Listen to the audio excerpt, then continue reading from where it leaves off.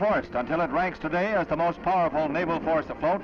The United States 7th Fleet cruises within range of Communist China's guns.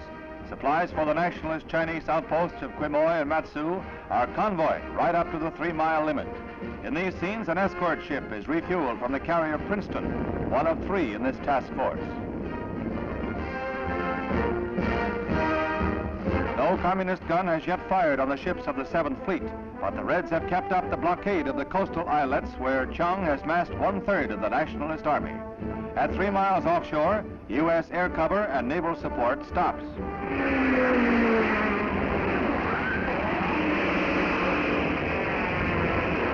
When the nationalist supply ships sail on, they'll be met with a withering barrage at barely 19,000 yards range. Quemoy supplies are at a trickle, not enough for the needs of civilians and the garrison. Nationalist leaders now ask that the 7th Fleet go all the way. The Reds show no signs of easing off.